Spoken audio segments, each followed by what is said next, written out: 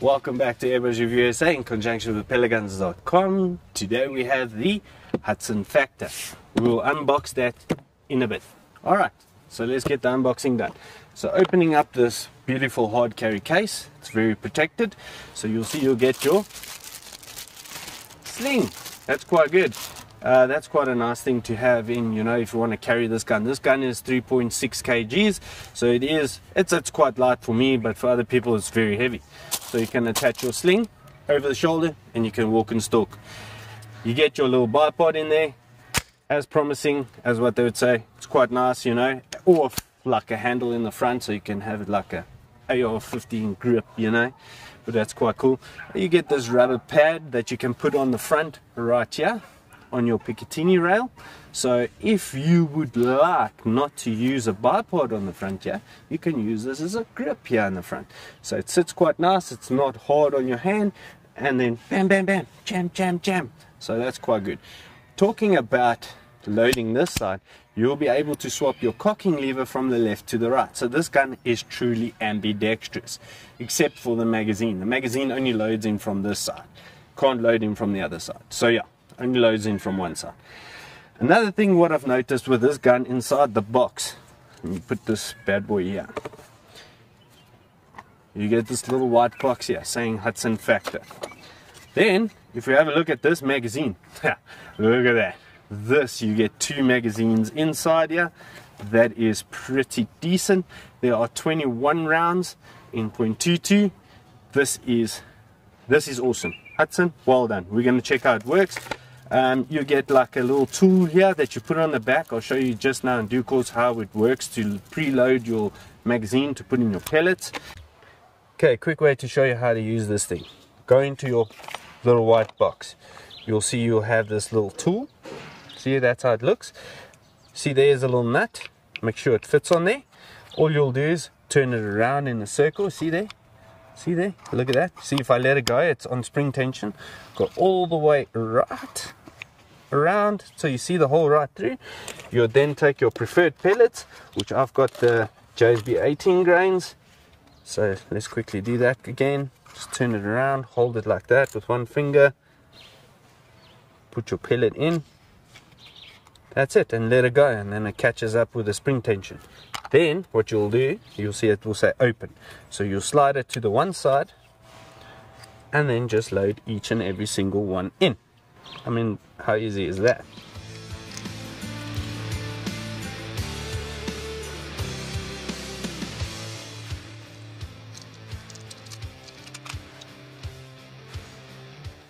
Get a single shot loader tray.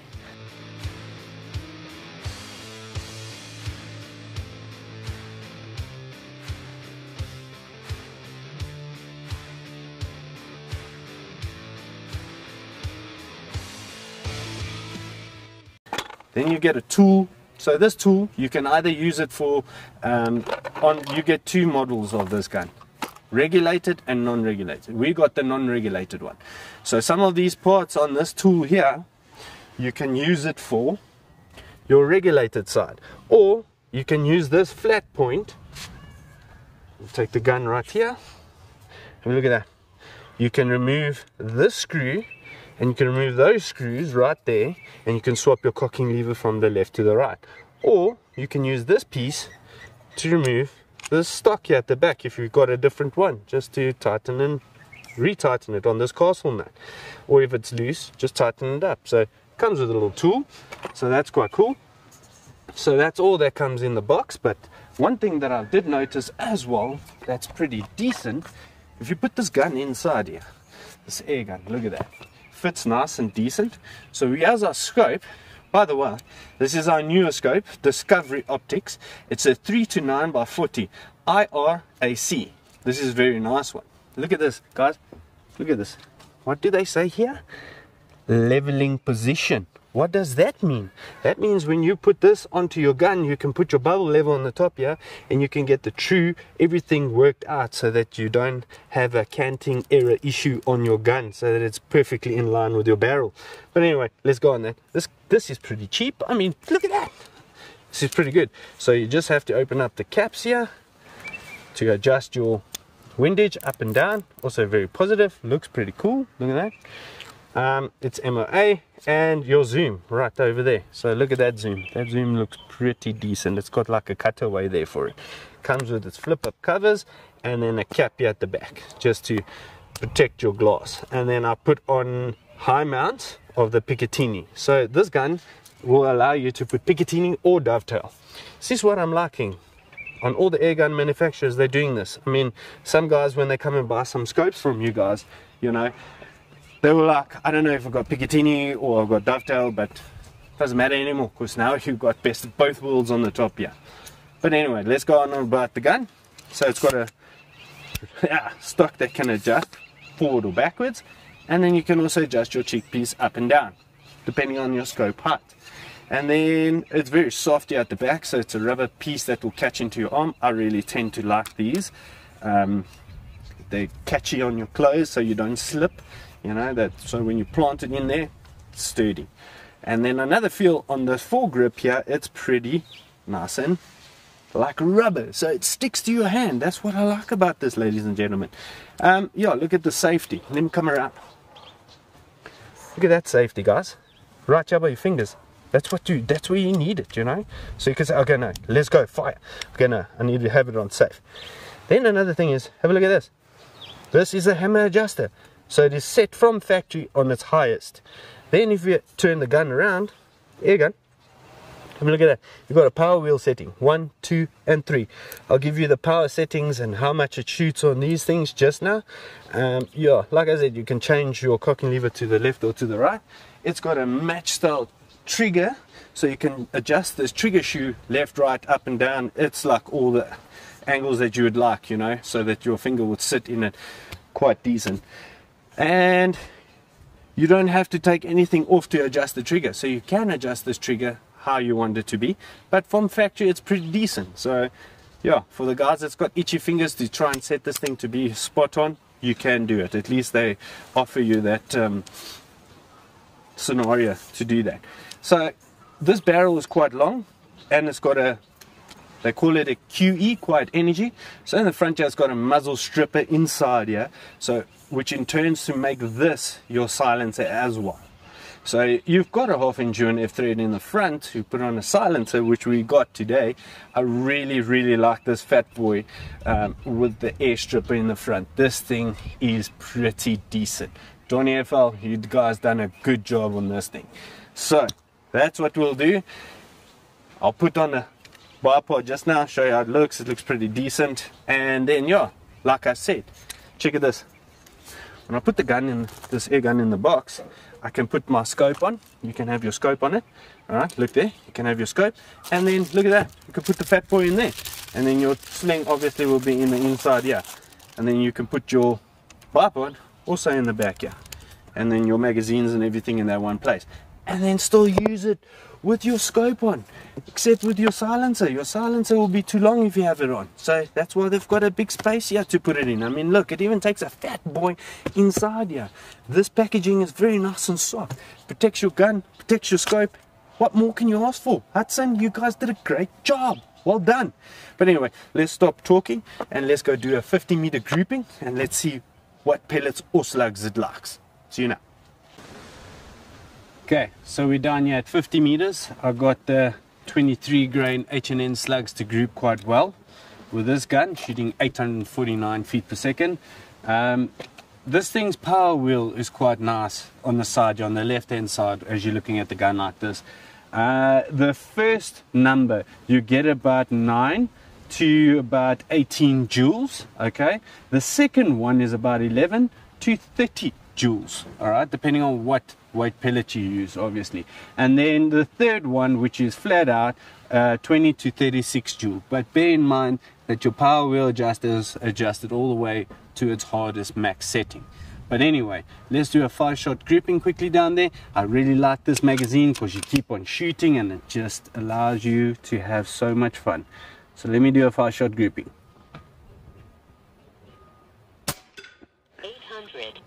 51. So I don't know if you guys can hear that the wind is blowing quite a lot here by us. 851.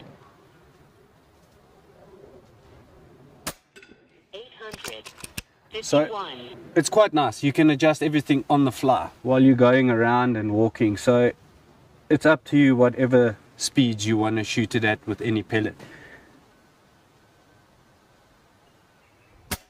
800. So 49. one thing that I've noticed as well, I had to clean this barrel 800. because from the beginning it was not grouping as well, because I didn't check. It had a lot of gunk inside the barrel, like the shipping compound or so on, which is quite good. So it preserves that liner in the inside there, so you're rifling actually. So yeah, let's go look at that grouping. That was pretty good. The wind is a little bit blowy but today, you know, gust in and yeah, but I'm pretty hidden away here in between the shrubs and the bushes and so on, so it's quite lacquer this side, but down there it opens up. So but yeah, that was a 5-shot grouping with the 23 218 H&N slugs, so it's pretty good. So let's go downrange and see how it looks. Alrighty, so we're here at 50 meters with this Hatsan factor. Have a look at that grouping. I'll put the bigger picture up there for you guys now to see how it looks, which is pretty good. Darn good, especially in this wind. I don't know if you guys can hear it on the camera, but it is blowing here. I mean, look, even at the gong, it's moving all the way with the wind. It's on and off. But anyway, I really like this gun and the way it looks. I mean, even with that Fat Boy 2 silencer on the front there with a muzzle brake, I'm starting to like that silencer. I don't know why, but I'm liking it. Merely because it does sound quite quiet with that silencer air stripper in the front. But more than that, it looks pretty stylish, you know. I like it. It's pretty cool. But yeah, so the shots per fill that I got in this gun was about 100. Alright, with that speeds that I got there. So it is pretty decent. The scope was pretty crisp. It was spot on. It doesn't have a magnification setting on the side. Well, I mean, parallax setting on the side. It's got a magnification right here on the top. Alright, no parallax in the front here or on the side. So it is a fixed parallax. So, which is quite nice, you know, for 50 meter shooting like I just did now. It was pretty darn good. I mean, I put it on magnification 6 so I could see where the shots were going. You can even put bigger scopes on so you can see like right into the dots right there, but you don't really need to. For a hunting scene, this is pretty spot on. I mean, that size there compared to a pigeon, it's a no-brainer. You can even take headshots. That's about the size of a pigeon's head. I mean, goodness, this gun will be able to smash those pigeons out of the park. Like I said, you can do the adjustments on the fly, on the side here with the hammer wheel, or your pellet port, you know, for the better flow of air into your barrel. So you can choose, you know, it's got a lot of settings that you can set it at. For me, I really like that you can adjust this up and down. So if you do put in a like higher scope mounts or very low scope mounts, like I put now the lower scope mounts actually, so that I could see that this big magazine will fit. So this magazine fits. Let me show you how it looks there. Check it out. Look at that magazine. See, it fits quite lacquer, smooth. It's not even bothering me here. Check it out. See, really like it. 21 shot count out of this mag, so it's a 21 shot mag. That's very, very decent. I really like it. It's got a 500cc bottle in the front here, so you've got a whole lot of, like I said, shot count. What more is to say about this gun? This gun is just flipping fantastic. It is very, very stylish. I like the way it looks, especially with the barrel, you know, with the like tactical style look, which I really like. It's got a nice scope on it. This is a good combo. I really enjoyed it. Yes, you can shoot your 18 grain JSBs. You just need to find your sweet spot on your hammer and on your transfer port to get the right speeds. And then there we go. And remember, clean your barrels before you shoot, because they are full of, they call it a shipping compound, you know, to preserve the barrel on the inside so it doesn't get rusted when it gets shipped. Yeah, so please clean it out before. I mean, sometimes some guys shoot them out, but the wisest thing, just clean them out with your normal ballistol and a patchworm kit. Perfect. Stay away from your copper brushes. Do not put in any of those nylon brushes. Just use your ballistol oil, pull it through till it's clean with the wads, and you'll be spot on. But yeah, like I said, look how cool this thing looks with the bipods on the front here, Accutax, man, it's a flipping good contender. Well, that's it for me, guys. I really like this side cocking lever on the side here. It's a biathlon one, it's quite nice and positive. So for me, I really like this air gun. Come down to pelletguns.com, get yourself one, shoot one, and yeah, love you, and see you guys next time. Please like and share and subscribe to Airbros Review SA, and we'll see you in the next one. See you at Huntex, guys, 2022. Have a great day.